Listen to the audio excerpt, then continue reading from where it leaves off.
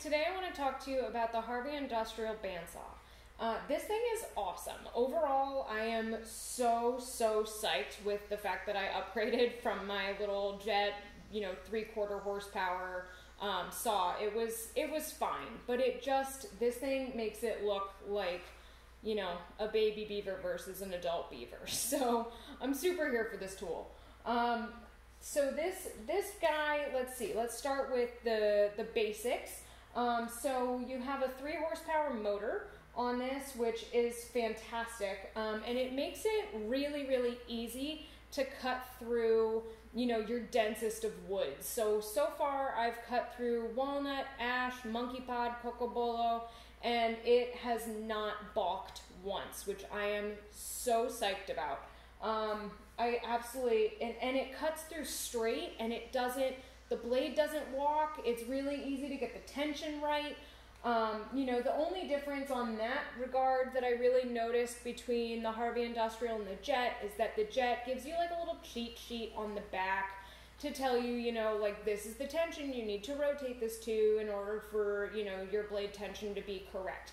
So you have to kind of know what you're doing a little bit more with this tool than you do with the Jet beginner guy, which makes sense logically, because if you're, starting with a 3 horsepower tool, you probably should just do some research anyway.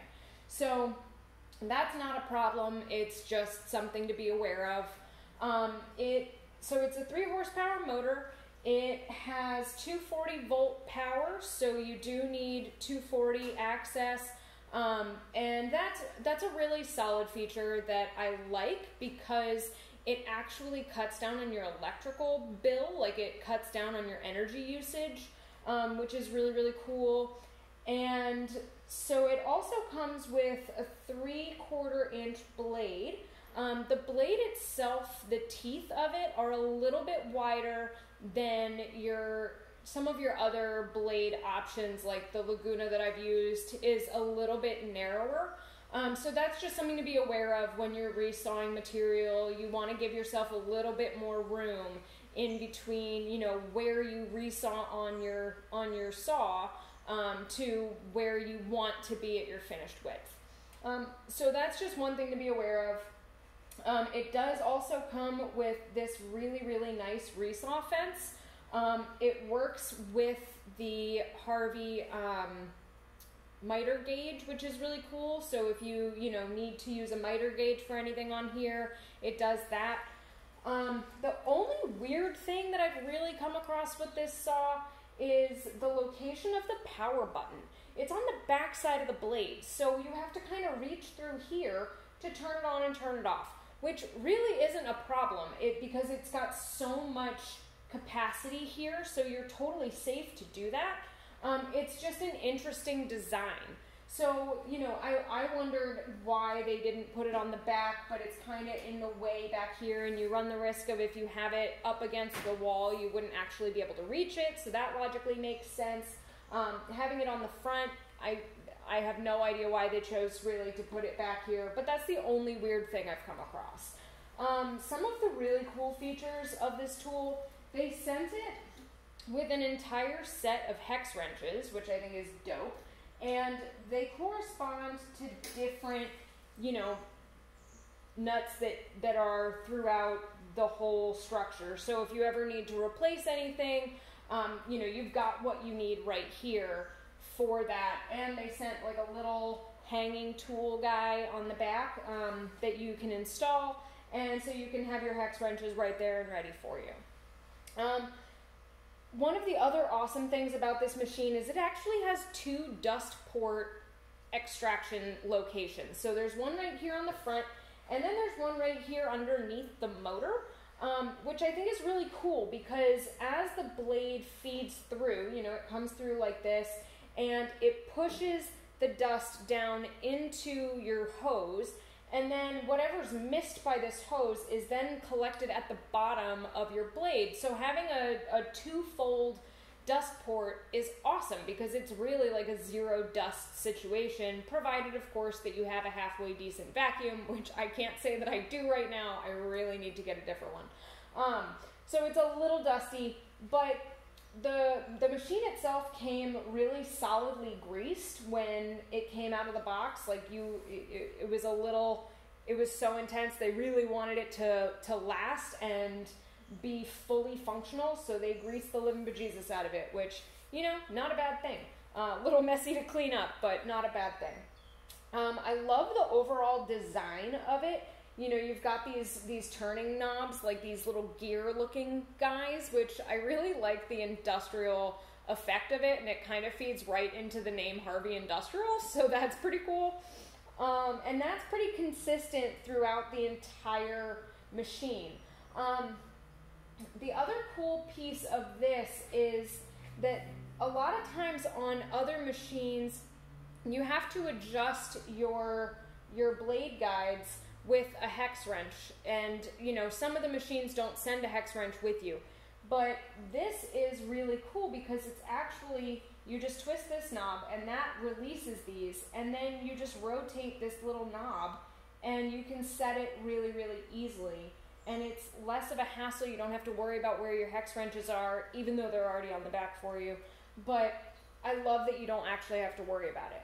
It also comes with your tape measure for, you know, measuring the blade depth, already installed on this fence. I love how this fence is installed. It's a nice design. It's very streamlined, and it slides just so nice. So I really love this feature of it. And, you know, so far I haven't really come across anything that I don't like. There's some really cool stuff happening. I'm going to angle the camera a little bit different so you can see. But there's some really cool stuff happening underneath. Sorry. So, down here is where you go to change your blade. So this is one of actually my favorite features of this. So you rotate this little knob and then you slide that down. And that allows you to open this door so that you can get in here and really clean out all the gunk that collects inevitably at the bottom side of your blade. And then from there, when you want to change your blade, you also rotate this, and this little red guy comes right out. It's super easy to adjust all of your stuff, and it's a little out of alignment. But yeah, so I absolutely love that feature of it. And it just makes it really, really easy to keep everything clean and tidy and organized. And then when you're done, you just pop this right back up and it completely blocks the dust access from coming out the front, and, you know, forces it to go into your chute. The last feature of this saw that I'm super into is this brake pedal. I remember when it came out of the box going, okay, I mean, that's cool, but like, how useful is that actually going to be? Is it worth the extra money? Is it worth blah, blah, blah? And so far, I've found that it is. I love that there's that feature because you don't actually have to turn it off and on in between each blade adjustment. You can literally stop the blade with the brake.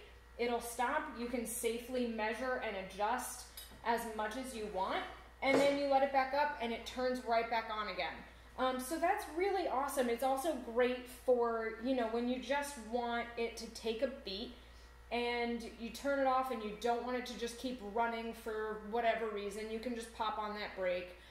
If you hit a weird spot or if your blade binds, you can stop it really quick. I think that's a phenomenal feature that is really underrated. So overall, I really love this tool. You know, this is a great little locking mechanism for the adjustment of the depth of your throat here. The quality on each of these pieces is really fantastic. I have not had a single problem. Customer service for Harvey is amazing. And I'm so happy that I upgraded to this tool. And I can't encourage you guys enough to give this little guy a chance. And you even have little windows to check out what's going on like within your tools. So I mean, it's just great. I absolutely love it. I hope you guys do too. I hope that this video, you know, helps you make an informed decision. You know, obviously there's different things on different tools that work for different people and things that don't. So if there's things that don't work for you about this tool, let me know, because I'm genuinely curious. And yeah, I hope that this video helps you, and thanks for listening.